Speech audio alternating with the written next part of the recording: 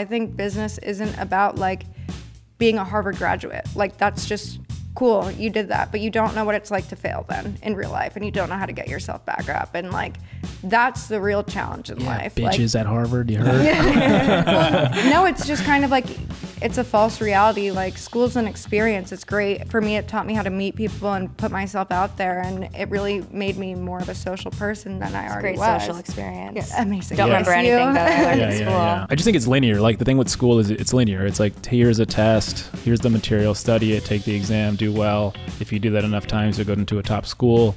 If you do that enough times, you'll work at a top firm. Right. But it's not like, they're not teaching you to go left. They're not teaching you to go into entrepreneurship. Yeah, like how to even your create passion. a solution when something fails. Like bring me another option, or how can I like regroup and reset and like redo this again.